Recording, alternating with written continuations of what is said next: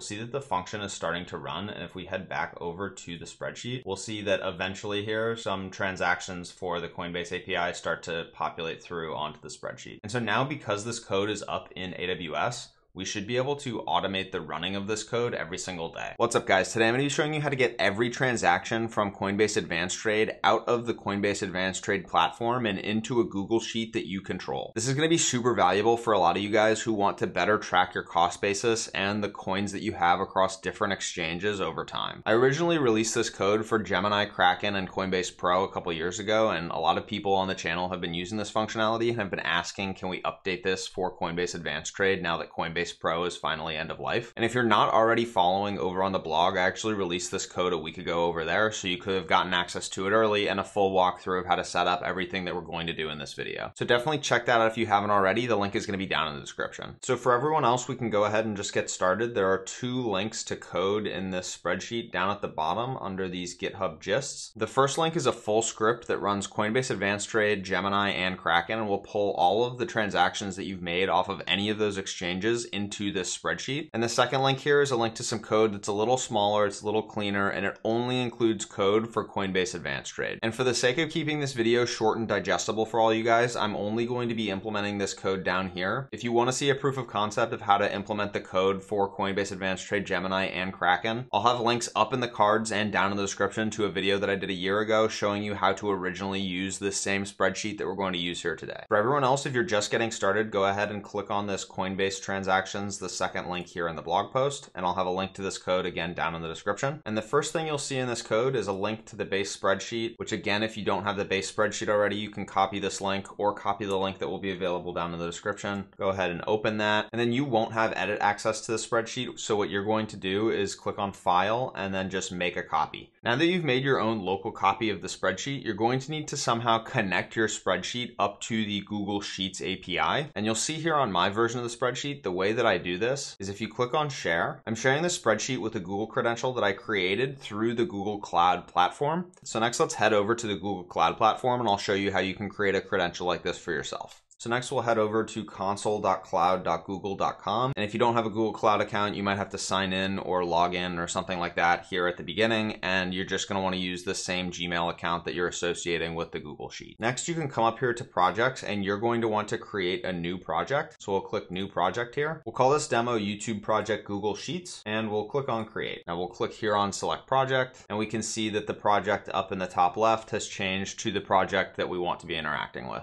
So the first thing we're going to do on this screen is click on APIs and Services. And then at the very top here, we're going to click on Enable APIs and Services. This is going to take us to this library screen and we're going to look for the Google Drive API. Looks like the first link here, so we can go ahead and click on this and then we'll just click on Enable. Next, you'll see this pop up at the top. It says to use this API, you may need credentials. And so we'll go ahead and click on Create Credentials. On this screen, we'll click on Application Data here and then click on Next. I'm just going to name my service account here Rhett. You can call it whatever you want, maybe your first name or your last name or crypto spreadsheet or something like that. And then I'm going to give this a description. So once I've given it a description, this is going to be the user account to edit my crypto spreadsheet. I'm going to click on create and continue. And then for 2 and 3 here, I'm just going to go ahead and click on done. If you've set up user credentials and user conditions and roles and stuff like that within your Google Cloud, you might need to activate those here, but I haven't done that. So I'm just going to click on done. Next, we'll go ahead and click over here to credentials on the left-hand side of the screen. We'll go down and click on this service account that we just created. And then we'll head up to the top of the screen and click on keys. We can click down here on add a key and we'll click on create new key. Here we can click on JSON and just click on create. So now if we see that file we just created, we're going to want to rename it to sheets_creds.json. If we go ahead and open sheetscreds.json for a second here, we should see that it has a private key and a private key ID and stuff like that. And this is basically going to act as the link between the Google spreadsheet that we set up, this user that we just created in the Google Cloud, and then eventually the script that we're going to automate over in AWS. So yours should look something like this, obviously a little different because there's a private key, and obviously don't share your private key with anyone. I'm going to delete these credentials right after I'm done filming this video. So next, back in Google Cloud, we can hit close and come back up here to details and just copy this email address and head over to the spreadsheet that we wanted to share the email address with. We'll go ahead and paste the email address here and make it an editor, and then we can go ahead and click on send, and that's going to link the spreadsheet with that Google Cloud user that we just created. Back in Google Cloud, the final thing we need to do here is search up at the top for Google Sheets API. We'll see it down here in Marketplace, so we can click on that, and we'll go ahead and enable this API. And now finally, just to confirm that this works, we can go ahead and click into credentials, and we should see the exact same service account that we set up earlier. And if we click on that and we head over to keys, we should see that the same exact key is also active, the one that I created today as of the filming of this video. And so that's all the work that you need to do if you haven't already set up a Google account for linking this spreadsheet to your Coinbase Advanced Trade API. So now we can close out of the Google account and we can head over to console.aws.amazon.com. And we can go ahead and set up our automation to scrape the trades out of Coinbase Advanced Trade and into our Google Sheets. The first thing we're going to do is we're going to click on Lambda, or we'll search for Lambda if you don't see it here on your home screen. If you haven't done this before, you're going to need to click on layers over here on the left, and you'll create a new layer. And then if you head back over to the blog post, at the very bottom of the blog post, you can see a layer.zip for Coinbase Advanced Trade Python 0.1.9, which is a Python wrapper that I have personally created here on the channel. If you want to see more about that, I'll have links up in the cards and down in the description. So you can go ahead and download this layer.zip, or you can watch this video right here in the blog post to show you how you can create your own layer.zip if you don't trust the one that I've generated. And so then you can come back over here to AWS. You can create a new layer called Coinbase Advanced Trade, and you can upload that layer.zip that we just downloaded from the blog post. And then if you want to define runtimes, the runtime that I built this with was Python 3.9, so you could give it Python 3.9, 10, and 11. And then it should be compatible with x86 64 and ARM 64. So now let's go ahead and click on create. And now if you click back up here on Lambda and then create function up here in the top right, we're going to author a function from scratch, and we're going to use, again, Python 3.9.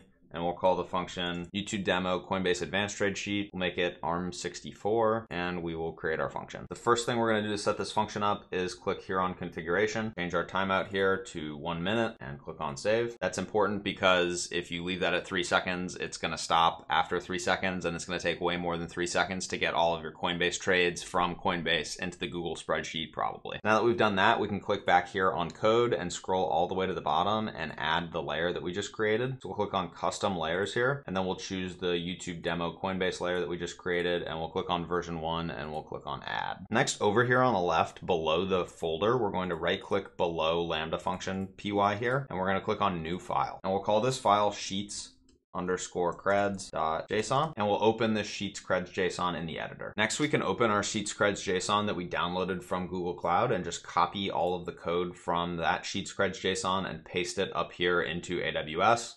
And then every time we make a change here, we're going to need to click on the deploy button, so that now AWS has the latest version of our code and that it can run with the latest version of our code. Next, we can come over here to Lambda function, and we'll just delete all the code that's here in the Lambda function. We'll head back over to the GitHub, we'll copy all of this code, and we'll just paste that in the Lambda function. The final thing that we need to do here is make sure that the Google Sheet file name, new definitive crypto sheet, which is what it is out of the box, the audit file, and then the sheets creds JSON are showing correctly. And then finally, the last thing we need to do is link this spreadsheet and all of this infrastructure that we've just set up with our actual Coinbase accounts.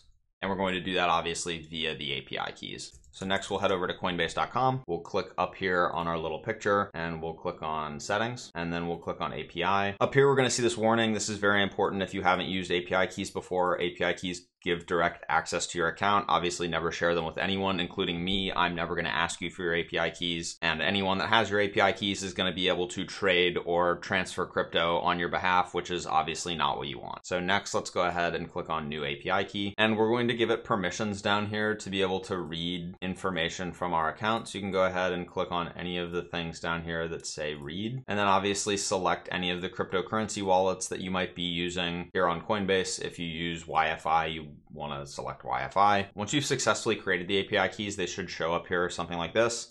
I'm going to go ahead and copy this first API key, head over to AWS and paste it here in Coinbase public key, and then head back over to Coinbase, copy the API secret, head over to AWS, paste it in Coinbase private key. And then obviously I'm going to click here to deploy all of my changes. After I deploy, I should be good to go. I'm going to just click on test. I'll name my event test, and then I'll click on save. And then I'm going to click on test again. So before we hit test again, if we head over to the spreadsheet, we'll see that I've removed all of my Coinbase transactions so that we can get a fresh load of a bunch of Coinbase transactions from Coinbase Advanced Trade. So now if we head back over to AWS and we click on test, we'll see that the function is starting to run. And if we head back over to the spreadsheet, we'll see that eventually here some transactions for the Coinbase API start to populate through onto the spreadsheet. And so now because this code is up in AWS, we should be able to automate the running of this code every single day. And so whenever you go to make a transaction on Coinbase, the script can run in the background on your AWS cloud environment and just continue to populate all of the trades that you've made for the last day or for the last couple of days or for the last week or however often that you want to actually run the script. And we'll see here that we exceeded the quota for write requests. So you can run into issues like this where the Google Cloud API is not going to allow you to populate, 100 trades at the same time. And the obvious way to get around this is to just run this every 5 minutes or every 10 minutes or something like that. And eventually all of the trades that you've ever placed will end up in this spreadsheet. And so finally, to automate this Lambda function, we're going to search for Amazon Event Bridge up here in AWS. We'll click down here on Event Bridge Schedule, and then we'll click on Create Schedule. We'll call this Automate Crypto Spreadsheet. And then we'll click down here on Recurring Schedule, and we'll click on a rate-based schedule. And we'll say that I want to run this every 1 day. We can scroll down here and just click on Next. Looks like we need a flexible time window. We can just turn that off and then click on Next. And we'll target to invoke our AWS Lambda function. And the Lambda function that we want to invoke is the one that we just created, YouTube demo Coinbase AT sheet. And then we'll click on Next. Action after schedule completion here, we can click on None. And then we'll scroll down all the way to the bottom here and just click on Next.